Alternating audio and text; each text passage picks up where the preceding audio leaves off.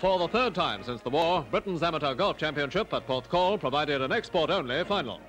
Yes, it was an all-American affair, featuring Charles Coe of Oklahoma, an oil salesman, and Dick Chapman, twice a beaten finalist, driving off from the first tee. By the 8th green, Coe was one down, and this long putt didn't strike oil.